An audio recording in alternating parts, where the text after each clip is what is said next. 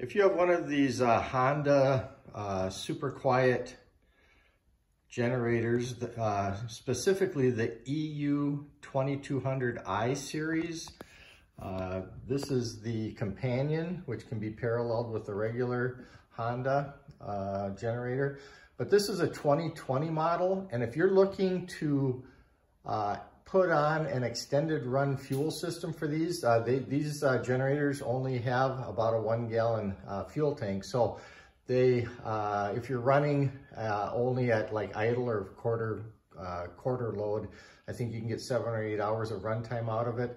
If you're running like an air conditioner or something that's putting a load on the generator, then you might only get 3 or 4 hours. So if you want to avoid having to get up in the middle of the night and refill a gas tank or something, you might be looking at an extended run system. And there's a guy on YouTube, 65 Ford, it's all spelled out, SIXTY-FIVEFORD. He has a great video showing how to modify the gas cap on these very inexpensively to make an extended run system. And I was following his instructions, I actually ordered 2 extra gas caps because I wanted to keep the original ones in case I didn't want to use the extended run system. But the gas caps that you might be able to buy on eBay or Amazon that already have the nipple for the 1/4-inch gas line on built into it, or they may not work for this particular model this year. If your model is, if it's one of these newer ones, and as you can look on the sticker here, if your serial number starts with EAMT, then it's got a different gas cap than the previous models had. I'm gonna show you one here. It's got kind of a gray on-off switch on the top.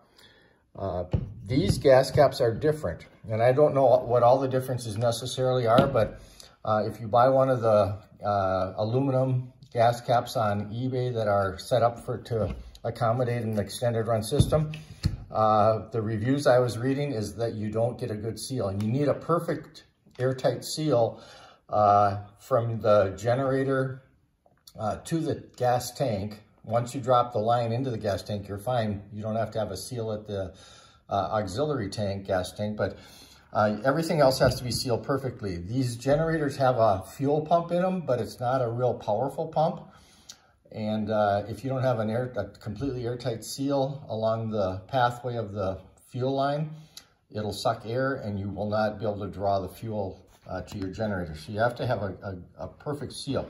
So I don't know if it's the threads or if it's the depth of the threads in these that are different from the other gas caps. But if you look on, I think it's called HondaPowerSportsParts.com, HondaPowerSportsParts.com. They have, and if you look under the EU series of generators, and maybe some others too, they have great, you can look up your serial number and your model, and they've got great blow-ups of the different generators. And you can see that all the gas caps for the EAMT serial number series of generators, the gas cap part number is different from all the others. And here's the part number. It's 176Z44A30. This is the part number for these newer series of Honda quiet generators. I bought these through this outfit called Parts Pack and paid $24.26 for each cap. I bought 2 because I'm gonna parallel 2 generators together, and I don't want to, I want to join them. So there was some shipping on top of that. It was $13.45 shipping for these 2 caps. And these are the caps. And you can easily, if you look on 65 Ford's YouTube video, he shows you how these come apart. It's real simple. There's just a little cotter pin, and then these pieces, the stem and the spring and all these parts come apart. You know, this is what it looks like in the original form. But once you pull those apart, 65 Ford talks about building a very simple extended run system. I bought this on eBay. I think he's that's where he got his also. It's a Briggs & Stratton. It's got pipe thread, really fine pipe thread on the bottom. And then it's got the 1/4-inch barbed end for the fuel line on that side. What 65 Ford did in his video was he took a gas cap and he just, because the opening in the top of the cap is just slightly smaller than the threads on these valves, he drilled it out to 23/64. Then he took a 3/8 inch, I believe it was a 3/8 inch bolt with pipe thread, real fine pipe thread on it. He used that to, go into the hole, to the opening, to create threads. Since this is just plastic, you wouldn't want to try and do that, do it with plastic. He created threads with that bolt, and then after he did that, he was able to thread this valve into the top of the gas cap and then hook up a 1/4-inch gas line to that, and he had his extended run system. Just dropped the gas line into a bigger fuel tank, either 5, 6 gallon, whatever, and you were good to go. Like I said, those caps, though they don't seal right, number one, so you need to, you might get a good seal, but what I've read, it's real hit and miss. So you can take your chance if you want to, but if you want to be sure, you should probably either use the original gas cap that's on your generator, or do what I did and buy an extra set of gas caps and then modify them. So here's what it looks like to me is the biggest difference. The gas caps that 65 Ford shows, he drills out the opening on the top, but that opening is much more flush to the top of the cap itself. These new ones, the opening is indented in probably, it looks like about 1/2 inch or so. So if I were to try and take this valve after I drilled it out and thread it into there, because the stem on this valve that has the threads isn't much more than maybe 1/2 inch, if that, I wouldn't have enough threads to get down into that opening to create a good seal. So what I had to do is find a way to extend that, extend something beyond the opening. So what I found is, I found this one at Home Depot. It was about $3.50, but then I found one at Menards that was only about $1.50, and that's this one here. It's Sioux Chief brand brass pipe, but this is a 1/8 inch MIP by 1/8 inch MIP. It's just called a hex. I think it's called like a hex nipple. So that's 1/8 inch by 1/8 inch hex nipple. And so I drilled this out first. Well, it's 23/64, but I started out with 2 steps smaller of a drill bit. First I did I don't know what the size was, but it was 2 steps smaller. I drilled it out with that first, then I went up to the next one, just because when you drill these, you got to be real careful and go real slow. I only wanted to go in as far as these threads. So that's only, about maybe 3/8 of an inch of threads. So I put some tape on the drill bit to make sure I didn't go all the way through to the other end. And you can see the other end here, but so I put some tape on there, and then I went real slow. I started with a smaller size and I worked up to 23/64. Once I got the 23/64 hole done, I took this nipple and I threaded it in there to create threads. I used, you have to use, I think this was a 7/16 socket, and you have to put a lot of downward pressure to get the thread started and create threads. So I put it, screwed that in down to the hex bolt part to create the threads, and I took it out.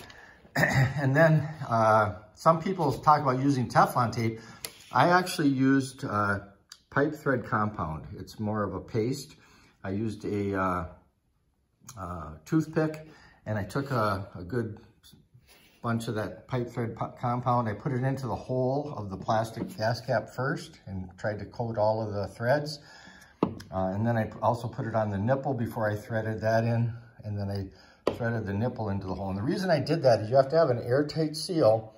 And as you can see it better from the bottom here, this hole that stem goes down through, it has a couple of little grooves, one on each side of the hole. And I don't know if that's for venting purposes, exactly what the reason for that is, but My concern was after I threaded the nipple into there that those two grooves would allow air to suck through them.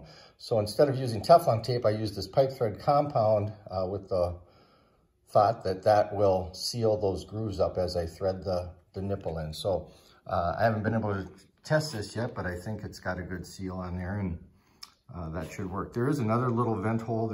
You can't see it. Well, maybe you can right there. From there, and it goes to the bottom of the cap to these 3 little holes on the edge. These holes, though, when you thread this on, those will be on the outside of the gas tank, not inside. So they shouldn't create any kind of an air leak. It's some kind of venting for, from the outside into the cap, but it's separate from this this connection here. So once you do that, then the other thing I bought it at, I got this at Menards, but this is just a 1/8 inch female international pipe to 1/8 inch female. And what that is basically just a coupler. And what that allows you to do, you could either use pipe thread compound or perhaps Teflon tape, but screw that onto the top of the nipple. That screws on, and then put pipe thread or pipe thread compound or else Teflon tape around maybe the threads of this valve. And then also in there, I guess pipe thread this paste might work a little better to make it seal better. Then you can thread that valve onto there, and then you'll have, you can put your gas line onto the end of that. And that way, if you want to just use this cap without the extended system, you could pull the gas line off of the valve and just use it this way and just open or close the valve for the venting that you would be necessary for your gas tank. So I hope that gives somebody some options for modifying this a little less expensively. Like I say, you could either use the original gas cap, or you could go with, buy a separate one if you wanted to maintain the integrity of the first one that comes with it. And either Home Depot, well, I couldn't find this piece at Home Depot. I found that at Menards, Sioux Chief. So this coupler or whatever, this 1/8 inch coupler, female to female, I found that at Menards. So if this helps you, please like and subscribe to my channel. And I also, if you know anyone that has lake property that deals with a weed problem, T-Weeder tool, I invented that several years ago. Check it out, and I hope this helps.